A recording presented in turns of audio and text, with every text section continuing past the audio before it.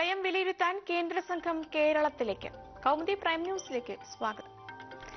പ്രളയക്കെടുതി വിലയിരുത്താൻ കേന്ദ്ര സംഘം എത്തും. സംസ്ഥാനത്ത് പ്രളയം കനത്ത നാശം സൃഷ്ടിച്ച സാഹചര്യത്തിൽ കേരളത്തിനുണ്ടായ നഷ്ടം വിലയിരുത്തുന്നതിനാണ് കേന്ദ്ര സംഘം എത്തുന്നത്. കേന്ദ്ര സംഘം എത്തുന്ന തീയതി അറിയിച്ചിട്ടില്ല. സംഘത്തിന് ലഭിക്കുന്ന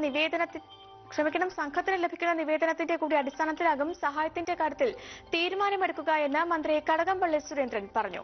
കാർഷിക വായ്പകളുടെ മൊറട്ടോറിയം കാലാവധി നീട്ടണമെന്ന് കേന്ദ്രത്തോട് കേരളം ആവശ്യപ്പെട്ടു. ഇക്കാര്യം കേന്ദ്രത്തോട് ആവശ്യപ്പെട്ടിട്ടുണ്ട് എന്നും കടകംപള്ളി സുരേന്ദ്രൻ മാധ്യമങ്ങളോട് പറഞ്ഞു. മൊറട്ടോറിയത്തിന്റെ ഒരു സാമ്പത്തിക വർഷം നീട്ടിക്കിട്ടണം എന്നാണ് ആവശ്യപ്പെട്ടത്. പ്രളയത്തിന്റെ പശ്ചാത്തലത്തിലാണ് ആവശ്യം. കാർഷികേതര കടങ്ങൾ പുനഃക്രമീകരിക്കുമെന്നും മന്ത്രി ആവശ്യപ്പെട്ടു. 1000 കോടിയുടെ വായ്പ നബാർഡ് വഴി ലഭ്യമാക്കണമെന്നും സംസ്ഥാനം. നബാർഡ് നൽകുന്ന ദീർഘകാല വായ്പകളുടെ കാലാവധി 5 നിന്നും 15 വർഷമായി പുനഃക്രമീകരിക്കണമെന്നും ആവശ്യപ്പെട്ടിട്ടുണ്ട്. നിലപാട് തിരുത്തി കടകംപള്ളി. കേരള ബാങ്കിന്റെ രൂപീകരണം സാധ്യമാക്കാൻ ഏജൻസികളുടെ കടബാധ്യത തീർത്തത് ധാരണാപത്രം ഇല്ലാതെയെന്ന് സംബന്ധിച്ച് മന്ത്രി കടകംപള്ളി സുരേന്ദ്രൻ. റെപ്കോ അടക്കം 3 ഏജൻസികളുടെ കടബാധ്യത സർക്കാർ തീർത്തിരുന്നു. എന്നാൽ ഏജൻസികൾ സർക്കാരിന് പണം നൽകുന്നതിൽ ധാരണാപത്രം ഒപ്പിട്ടിട്ടില്ല. ധാരണാപത്രം നിയമവകുപ്പിന്റെ പരിഗണനയിലെന്നും മന്ത്രി. റെപ്കോ, റബ്ബർ മാർക്കറ്റ് ഫെഡ് എന്നീ സഹകരണ സ്ഥാപനങ്ങളുടെ 306.75 കോടി രൂപ വായ്പാ കുടിശ്ശിക സർക്കാർ അടച്ചു തീർത്ത സംഭവത്തിൽ മുൻ നിലപാടാണ് മന്ത്രി ഇന്ന് തിരുത്തിയത്. കരാർ വ്യവസ്ഥകൾ സംബന്ധിച്ച ചർച്ചകൾ നടന്നുവരികയാണ്. നിയമവകുപ്പിന്റെ അനുമതി അനുസരിച്ചാണ് കരാറിൽ അന്തിമ തീരുമാനമെടുക്കുക എന്നും മന്ത്രി പറഞ്ഞു. കേരള ബാങ്ക് രൂപീകരണത്തിന്റെ മറവിൽ ബാധ്യത തീർത്തത് വിവാദമായിരുന്നു. ഇതോടെ റെപ്കോയുടെ കിട്ടാക്കടം സർക്കാർ എഴുതിത്തള്ളിയെന്ന പ്രചാരണം വസ്തുതാവിരുദ്ധമാണെന്ന പ്രതികരണവുമായി മന്ത്രി നേരത്തെ രംഗത്തെത്തുകയായിരുന്നു. മണ്ണിനടിയിലെ ജീവിതങ്ങൾ. പുത്തുമലയിൽ നിന്ന് ഒരു മൃതദേഹം കൂടി കണ്ടെത്തി. സൂചിപ്പാറ വെള്ളച്ചാട്ടത്തിനടുത്തു നിന്നാണ് സ്ത്രീയുടെ മൃതദേഹം കിട്ടിയത്. ഇതോടെ പുത്തുമല ദുരന്തത്തിൽ മരണം 12 ഉയർന്നു. 5 പേരെ ഇനിയും ഇവിടെ നിന്നും കണ്ടെത്താനുണ്ട്. ഇതുവരെ 46 മൃതദേഹങ്ങളാണ് നിലമ്പൂർ കവളപ്പാറയിലെ ദുരന്തഭൂമിയിൽ നിന്നും കണ്ടെത്തിയത്. ഔദ്യോഗിക കണക്ക് പ്രകാരം ഇനി കണ്ടെത്തേണ്ടത് 13 പേരെ കൂടിയാണ്. ഇന്നലെ ഭൂഗർഭ റഡാർ ഉപയോഗിച്ച് തിരച്ചിൽ നടത്താൻ ശ്രമിച്ചുവെങ്കിലും ഈ ശ്രമം വിജയകരമായിരുന്നില്ല. നിലവിൽ മറ്റ് ശാസ്ത്രീയ മാർഗങ്ങളൊന്നുമില്ലാത്തതിനാൽ പതിവ് രീതിയിൽ തന്നെ തിരച്ചിൽ തുടരാനാണ് തീരുമാനം. അതേസമയം വയനാട് പുത്തുമലയിൽ നിന്നും ഇന്നലെ കണ്ടെത്തിയ മൃതദേഹം ആരുടേതെന്നറിയാൻ DNA പരിശോധന നടത്തും.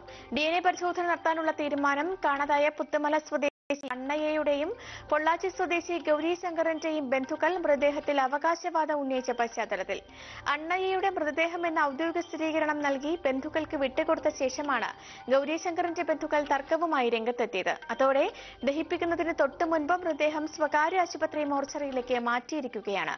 സൂചിപ്പാറ വെള്ളച്ചാട്ടത്തിനടുത്തു നിന്നാണ് മൃതദേഹം കണ്ടെത്തിയത്. ചിദംബരത്തെ ചോദ്യം ചെയ്യും.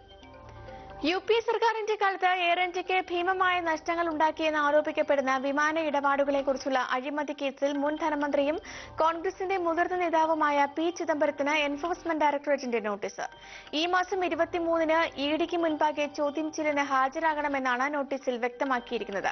2007-ൽ UPA സർക്കാരിന്റെ കാലത്ത് നടന്ന 70,000 കോടി രൂപയുടെ ഇടപാട് സംബന്ധിച്ചാണ് അന്വേഷണം.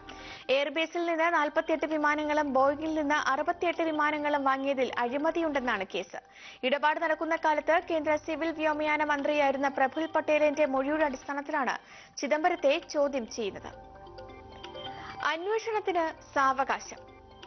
ഉന്നാവോ പെൺകുട്ടിക്ക് വാഹനാപകടമുണ്ടായ സംഭവത്തിൽ അന്വേഷണം പൂർത്തിയാക്കാൻ CBIക്ക് 2 കൂടി സമയം നൽകി സുപ്രീം കോടതി. കോടതി നിർദ്ദേശം പെൺകുട്ടിയും അഭിഭാഷകനും അന്വേഷണവുമായി സഹകരിക്കാൻ സാധിക്കാത്ത ആരോഗ്യസ്ഥിതിയിലാണെന്നും അതിനാൽ അന്വേഷണം പൂർത്തിയാക്കാൻ 4 ആഴ്ച സമയം വേണമെന്നും CBI സുപ്രീം കോടതിയിൽ ആവശ്യപ്പെട്ടതിനെ തുടർന്ന് ആരോഗ്യസ്ഥിതി മോശമായതിനാൽ പെൺകുട്ടിയുടെയും അഭിഭാഷകന്റെയും മൊഴിയെടുക്കാൻ അന്വേഷണ സംഘത്തിന് കഴിഞ്ഞിരുന്നില്ല. കൗമുദി പ്രൈം ന്യൂസ് സമാപിക്കുന്നു. പ്രധാന വാർത്തകൾ കാണാം ഇനി 1 മണിക്കൂറിന് ശേഷം. നമസ്കാരം.